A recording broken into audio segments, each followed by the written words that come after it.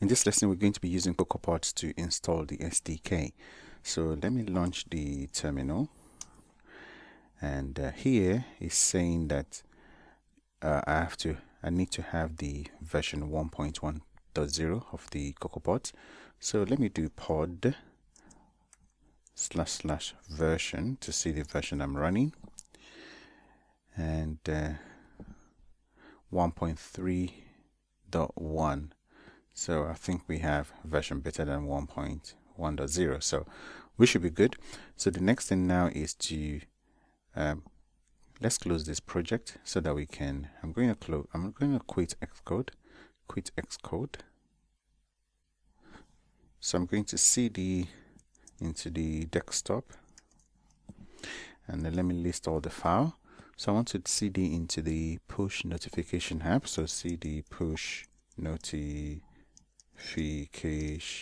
app. Now I can, okay, so I'm inside the push notification app. What I want to do is I want to initialize a pod. You should know how to do all of this already. So now that we have a pod file, let's open the push notification app and then open the pod file.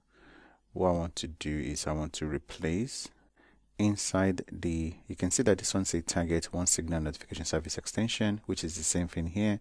So inside that we want to paste this one that's a pod install One Signal. Let's just do this. Yep. So just do what I'm doing. Okay.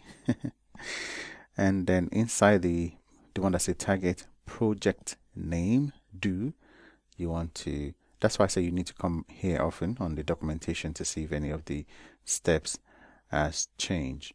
So I'm going to delete this. I'm going to paste there. Let me delete the comment. So I've saved my pod file, and I'm going to, let me make sure that everything is fine. It looks fine to me. Okay, so now let's go back to the, and then now do pod install. So pod install. He said we should do pod repo update first. So let's do that.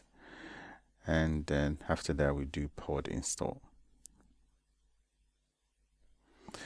All of these steps might seem quite a lot, but they're actually not. Once you do it once or two times, then it becomes nothing.